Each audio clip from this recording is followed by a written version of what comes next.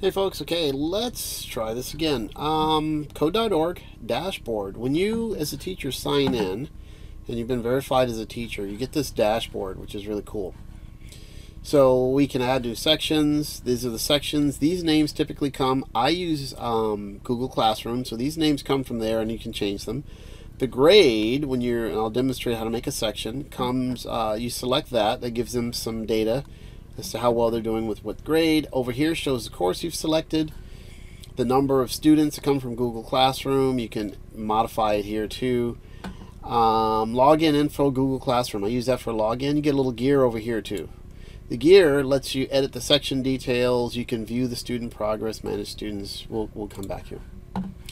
So again, in the prior video, you should have investigated and determined that you like some particular course. Some of the courses have more than one language, like, Spanish is a popular one. So I typically try to go for an older one for Spanish. So let's take a look. I selected, we're going to create a new course.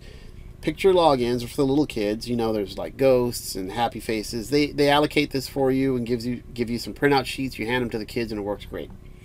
Words. Personal logins for, like, if you're doing a summer camp or something like that, and they all have different whatever's emails. Google Classroom. I use Google Classroom, so I select that. I select my class, and yeah, we'll just go with that. And it picks from my Google Classroom. That's where they came from, because I'm signed in.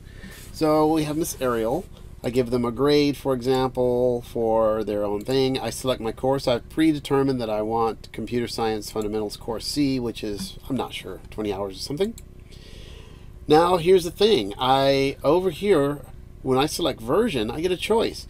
3 languages. You're almost guaranteed that that second language is going to be, one is going to be English. The second one's probably going to be Spanish. The third one, I don't know. Some of these have a multitude of languages. I mean, a lot for the little kids because they're easy to translate. So I typically will choose a lesson. Some lessons are English only. So in my case, that's real tricky. Enable lesson extras. That's your bonus stuff. The fast students will get through and, give them something extra to do. Pair programming them. Let's say you only have, 1 computer per 2 kids. Students, you can select pair programming. I don't use it, but it does work great apparently. And I say save.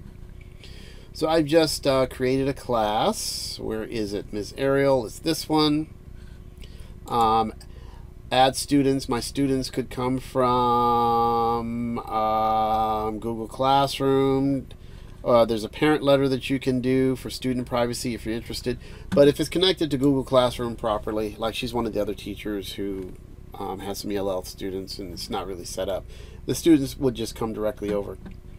So let's take a look at, so we're back to our dashboard. Anytime you want to get to the dashboard, come up here to the upper left hand corner and click code.org and it takes you back to your dashboard. Now then, I'm going to take a peek at, let's see, this particular group of students. I want to view my student progress. So again, we can, do this stuff. So this is the most important thing. You can go with this at your leisure. Now I can see here that this student has done nothing. This student is trying really hard but not completing each lesson. This student is going through and doing the lessons. This student, actually these 2 guys sit next to each other and do fairly well, and so on and so forth. So you get all of this and you can totally manage what's going on. If there are any text responses, they show up in here. Assessments and surveys that you're able to see. Projects, they can do projects over here. You get some stats, completed how many levels, and we can manage the students over here. We can, for example, we can edit a student, and that gives us a change. For some students will change their name to something ridiculous and you can't tell who it is, so you can go in there and change it. And that is pretty much how we use the dashboard. And this again is a wonderful tool. You can go through an entire year. Let's just go back here. Course catalog. Computer Science Fundamentals. You can make this anywhere from 1 hour to stretch it out to nearly a year. Computer Science Discoveries. I use this in middle school for the full year. You can use this easily in the 9th grade for a full year of learning and computer science principles also. That can be, you can do a semester, you can do up to a full year. Thank you.